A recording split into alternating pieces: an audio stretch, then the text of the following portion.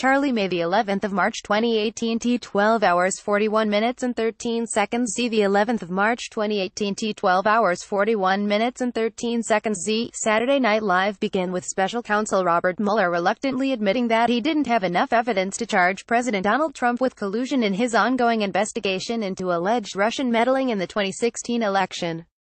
In a sketch that merged the dramatic worlds of American politics and reality dating television, Kate McKinnon played Mueller, who broke the news to The Bachelor's Becca K, played by Cecily Strong. In an awkward on-screen exchange she clearly wasn't prepared for. "I've been struggling a little bit over the last few months, just, trying to figure this whole thing out and, grasp everything, and the reality is that I don't think that I can give you everything that you want right now, and I think you sense that," Mueller told Strong's character. "So, what, you don't have Trump on collusion?" she replied. Mueller explained he needed to explore the possibility that I might have a stronger case with some other stuff. At this point, Strong's character was in utter disbelief. "I'm just trying to be honest and tell you that I can't commit to collusion right now," Mueller said. "But you indicted 13 Russians, and, everything that happened in the Seychelles, that means nothing," Strong asked.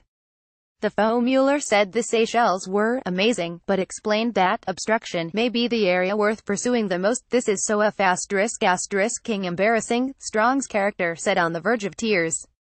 "Collusion is literally the only thing I've been looking forward to for the past year. I was ready, Bob. I was ready to do the damn thing," Strong's character asked in dismay. "So that's it? He's just going to be president?" "I don't know how to answer that," Mueller replied. The hilarious sketch was a play on the recent surprise breakup in the finale of The Bachelor, and comes after a week of new developments in the Russia probe.